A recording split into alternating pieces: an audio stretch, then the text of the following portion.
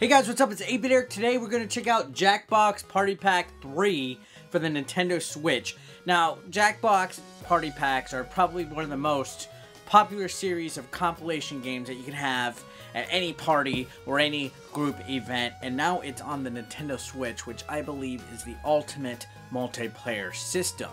There are a couple of downsides to using the Nintendo Switch for your version.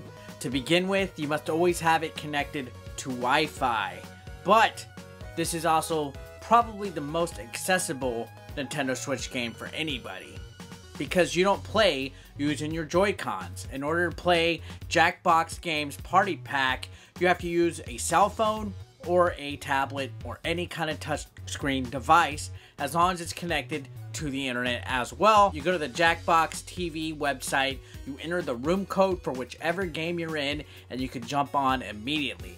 Most of these games are for up to 8 players. Some of these you do need at least 3 minimum in order to enjoy them. So if you don't have that many friends to play with, it might not be your cup of tea because there's not really any single player offerings here. But the fact that it has a good variety of games and can support up to 8 players, all with just cell phones, no Joy-Cons to buy, you don't have to buy extra Joy-Cons or controllers, makes this a pretty easy game to play as long as you have Wi-Fi. So if you don't have Wi-Fi, that's going to be another downside. But in this day and age, it's not too hard to get connected somewhere, right? You just won't be playing this on road trips. Now, to touch base on the 5 games on Jackbox, there's Quiplash 2, which is basically a fill-in-the-blank, make something funny. It'll ask you a question like things parents shouldn't say to kids, or things cops say to scare kids, or it would be a random question. You fill in the blank, and everybody on the game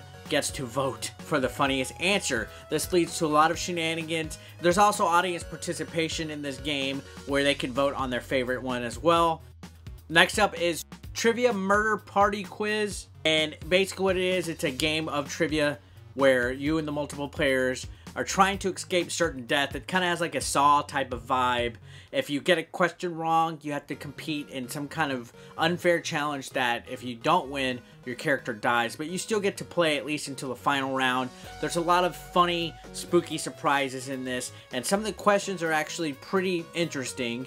I had a lot of fun playing with everybody on this game. Guesspionage is a little bit kind of like a survey type of game. It asks you a question like, you know, what percentage of people blank blank. You guess if you have to go higher or lower on the percentage thing. The rest of the players guess if their real answer is higher or lower than what the person currently playing is. The next one is Faking It, which is not entirely my favorite one. It only really works if you're all playing together in the same room with everybody. You have your phone, and somebody in the room gets picked as the faker, but you don't have anything on your screen, so you have to fake and try not to get caught. Everybody else has something on the screen, like if it says like blank, if you've done blank, raise your hand. You raise your hand, and as long as you have it up, you're playing. So the faker won't know to put the hand up or whatever, so you gotta watch the room to see who the faker might be, I guess.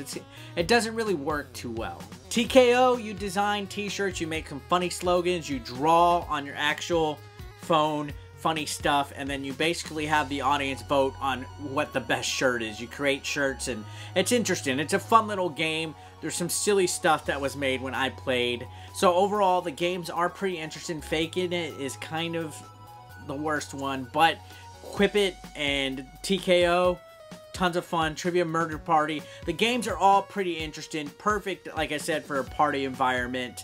Beyond that, there's not really much else to this game. I gotta honestly say though, if you're not gonna be playing it much on your own, but it's one of those games that you should keep around on your Nintendo Switch library for the perfect time that you have a party coming up, because it is a saving grace. So with that, I'll give Jackbox Party Games a 7 out of 10 because it's not bad. It does its job. In a party environment, it's fucking amazing, and hopefully more of these games come to the Nintendo Switch. I mean, this thing is perfect for parties. And well guys, that's it for today. Thanks a lot for watching. See ya.